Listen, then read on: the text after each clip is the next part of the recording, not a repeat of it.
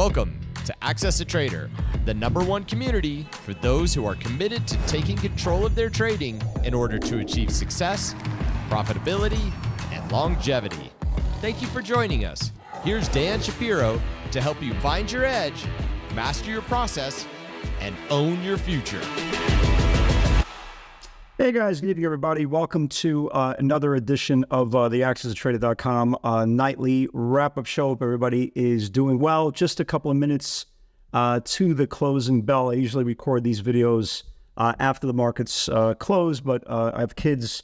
They have high school basketball season and their games start a little earlier, so I try to get everything in. So let's talk about it, right? If you are brand new to the channel, guys, thank you very much for tuning in.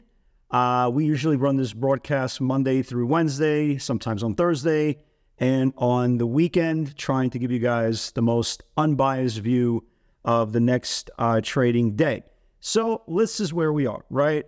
November 2021, we put in our all-time highs. You can see that we've been talking about 408.71 now for the last 3 weeks, 4 weeks.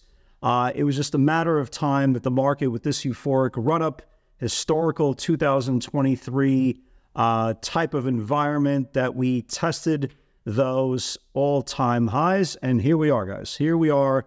We are at all-time highs. We are literally closing 408.70s. And this really does kind of put the punctuation point and the period of what 2023 has been all about, and potentially what could be coming up in the future. You know, do I believe the market has another 15, 20, 30% in it?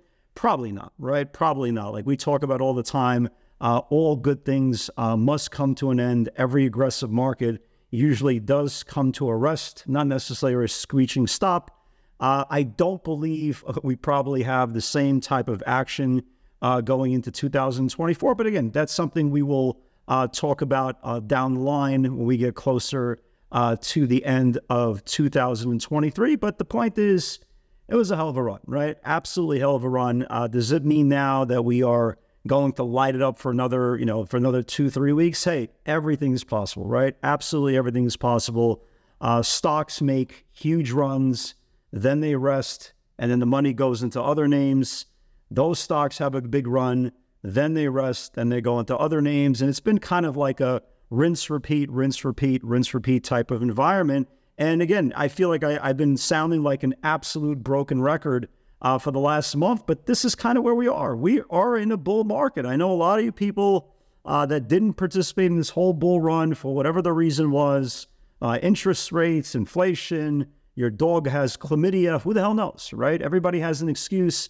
So I get it, right? I get it. Every single time a person who didn't participate in any capacity in this rally hears the market at all-time highs, it's not the greatest feeling in the world, because there's a good chance if you didn't participate in this market run-up, well, you probably sat on your hands for 2022 because, well, cash is a position, and we all know how incredible the market was to the downside in 2022. It's at some point you got to figure out what's your role in the market, what's your vision for your career, what's your vision for the next day, what's your process going to be, what's your short-term thinking, what's your long-term thinking, what's your approach if the market does go down in 2024, what's your approach if the market continues to rally. Again, at some point, excuses, it's like asses, right? Everybody has one. Nobody cares about excuses. The world, guys, always remember this, especially for you new folks, just starting your investment journey or just a life journey in general. Everybody has their own problems, right? Everybody has their own issues. The world doesn't care about your labor pains, right? The world does not care about the labor pains.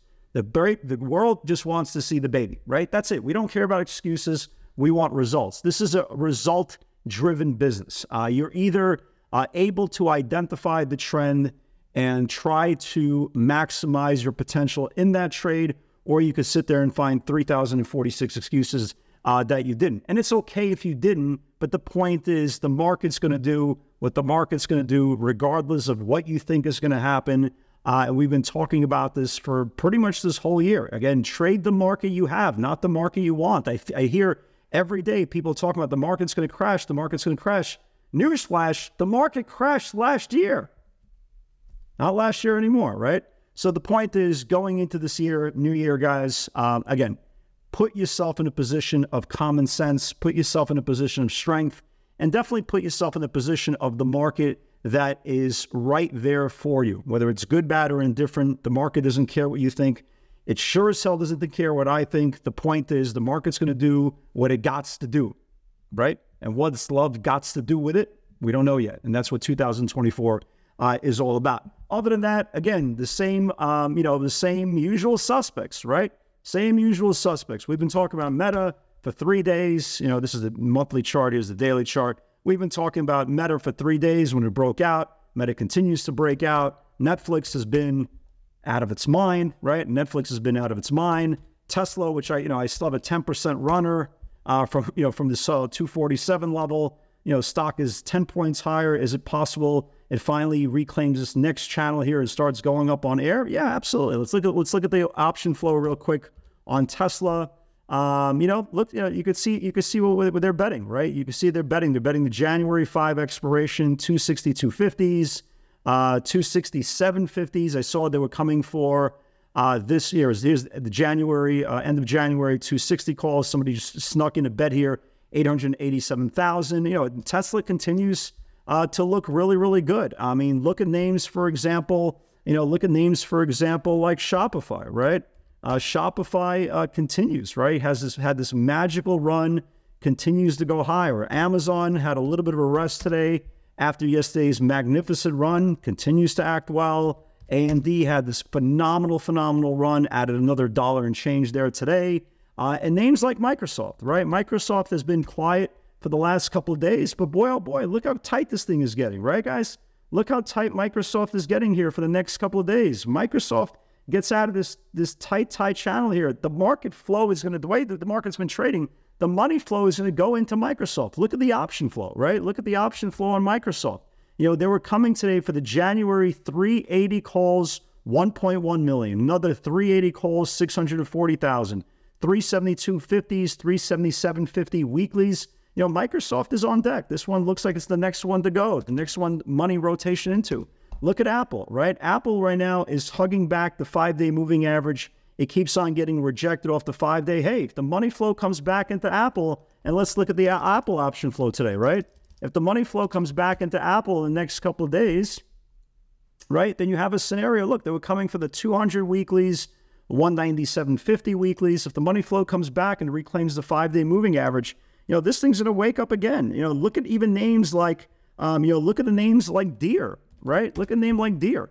Deere had this phenomenal run, right? Phenomenal 2-day run, consolidated, woke up today. If Deere starts reclaiming back last week's highs, Deere's going to wake back again. So there's a lot of things going on. Yeah, the idea that, the market was only run up by a handful of stocks, I think, that kind of went out the window. Even NVIDIA, right? I'll give you an example today, right? Even NVIDIA. So NVIDIA yesterday had this phenomenal run. We caught a pretty nice move into the close on NVIDIA, and there was a report came out from a company in the name of Edgewater Research. First of all, Edgewater, every time I hear Edgewater, I think of a bagel store, right? Edgewater's in northern New Jersey. Is it Monmouth? No, wait, it's northern New Jersey. I think of it's like a bagel shop, right? So Edgewater Research came out with a negative note today on NVIDIA. So I had a decent profit yesterday in NVIDIA. I gave it all back this morning. I was actually sitting here, and NVIDIA was up like $1.50, $1.70 pre-market, and then this note came out, and I just watched the stock go down $5. So I wound up literally having a net, small net loss on NVIDIA from yesterday, but that's okay. We bought it back on the 5-day bounce, and the damn thing bounced $4.50, $5 off the bounce. And look, the candle turned green. That's the point of this market. The candle turned green. That means the close was higher than the open, and that means is the stock still, no matter that it was down, a little bit less than about 1% today, is only $1 away from the highs of the day versus $7 from the low of the day. And it really does show you that buyers are still there. They're still buying dips, and they keep on rotating into different names. So going into tomorrow, now that we have the official highest close of all time on the NASDAQ 100, 409.15, mark it down. This is the highest close. Now you know where you were when you had the highest close in the whole formation. The NASDAQ Can we rally into the end of the year? Absolutely. Is it possible we turn around and say, this is it? Now we're going to swan dive? Everything's on the table. But make sure, guys, prepare for every single day. Put yourself in a situation that you're in control of the market. The market's not open for you to have a casino. That's what Las Vegas, that's what the Caribbean's for. That's what Atlantic City's for. This is what betting on DraftKings and FanDuel is for. This is the stock market. This is where professionals sit there and wait until amateurs put their feet out and then they chop them off, because that's what professionals do. They're snipers, right? Professional traders are there doing this 10, 15, 20, 30 years. They're not sitting there for a 20-cent scalp. They're looking at the market as a whole, not the sum of the parts, not the ins and outs of any single random day at a particular. And if you look what the NASDAQ 100 did, and ever since it got and reclaimed the 50-day moving average, it's been absolute just craziness for 2024. And it really does show you guys, just put this on your sticky pad for the rest of your investment career. Above the 50-day moving average is a green light. That's all it is. Below the 50-day moving average is a red light. Don't believe me? Go back to 2022. We spent 85% of the days underneath the 50-day moving average. That's a red light. And this year, we spent literally about 90% above the 50-day moving average. That's a green light, and that's called risk on. So going into tomorrow, trade-by-trade basis, case-by-case basis, let me give you guys a couple of names that I am definitely liking for tomorrow. Again, like I said, I'm watching Apple. I'm watching Apple potentially reclaiming back the 5-day. I'm watching Microsoft. Okay, I'm watching Microsoft reclaiming potentially back the 20-day moving average. Tesla, again, I'm looking to add at some point. I only got a 10% runner. Again, they're coming still with sizable bets for short-term expiration on Tesla. I'd like to add somewhere either rising support on the 5-day or above the previous day's channel, but this thing looks higher, and they're continuing to bet. They are continuing to bet into the options market, short-term expiration. If you look at the option flow here, again, 262.50s, 262.50s, 262.50s for the first week of January. So market continues to be strong. The dips are continuing to work. Again, is this going to last forever? No. Eventually it will end, and when it's going to end very aggressively. But when it does, it's going to give us super opportunities to the downside. Quickly, let's look at some of the pivots today. Again, you don't need to be creative in this tape. Chewy, if it opens below 22.30, use that as area. Did not. If it needs to confirm the pre-market highs, Chewy got an upgrade today. 22.80 needs to build. Here was Chewy, right? Here was Chewy. It took out the pre-market highs. You'll see it here, right? So here was the whole pre-market high right here. It took it out 22.80s, and Chewy went ballistic. It chewed through the shorts. Is right. So that was good. Again, 408. And this is the market was strong. 408.71 initially got rejected. If you guys remember, for all you guys who took the trade in the webinar, it got rejected. It went down $1, and the bulls swallowed up that dip and went higher. Microsoft never confirmed. Meta went nuts again, right? 347.50 needs to build. Meta went all the way to 353.60. NVIDIA did not shake off the negative note on Edgewater. We caught a great bounce off the 5-day moving average, and I believe that is, oh no, that's not it. I'm sorry. Shopify 78 needs to build. Here was Shopify. Shopify had a nice little run today. 78 needs to build. Went exactly to 80. That was a nice little move there. ON 31.50 only went to 32, but a nice little pop there.